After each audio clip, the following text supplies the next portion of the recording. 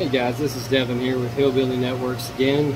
Today I wanted to show you how to use a live fiber detector, also called a live fiber finder. A lot of people call it a light finder. You basically use it to clamp on to a fiber that you think may or may not be active, and without breaking it and having to test either end, you can clamp in the middle of it. And it'll actually bend that fiber to a mount where the light actually escapes out of that bend, and this detector can read that light and give you the light levels. It can help you identify, if a fiber's active or not. Say you have access to that switch port or the optic, you can actually turn the optics on and off, or turn that switch port on and off, and you would actually see the light level drop and then go back up, and then you know for sure that's the fiber you want. But I'm going to show you real quick.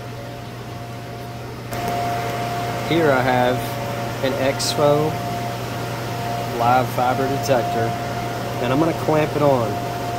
First I'm going to show you up close how you do that. You slide this cover up, and then in between here is a channel.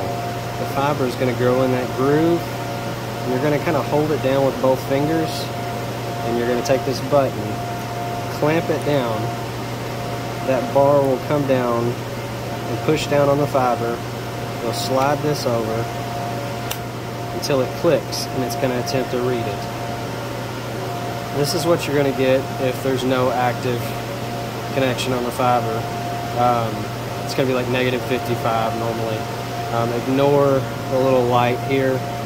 That's just because it thinks it sees something, maybe sunlight coming from one side or the other, light from the room. But here's what it looks like when you clamp onto an active fiber. I slide that between there, between that channel, hold it back with 2 fingers on each side, clamp down, close the cover. And it's important to close the cover because that helps eliminate the sunlight or light from the room coming in, because it actually throws it off. Now you're going to see it says -5.0. That's actually a very high light level.